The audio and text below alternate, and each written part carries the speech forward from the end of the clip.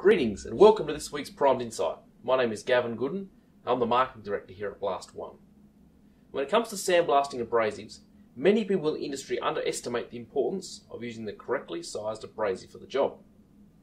First, it's important to understand what the mesh size means. That is, what's a 30-60 versus what's an 80 mesh. These numbers refer to the physical size of an abrasive particles as they relate to a linear inch. So picture it this way.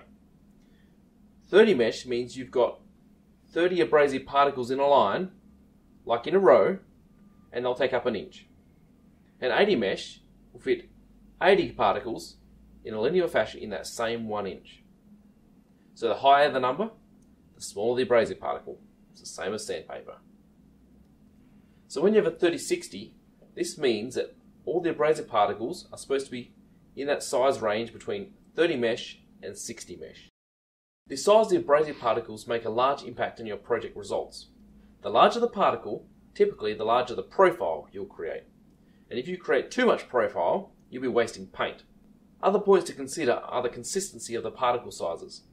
The more consistent they are, the better you can actually meter them in the abrasive metering valve, saving you money.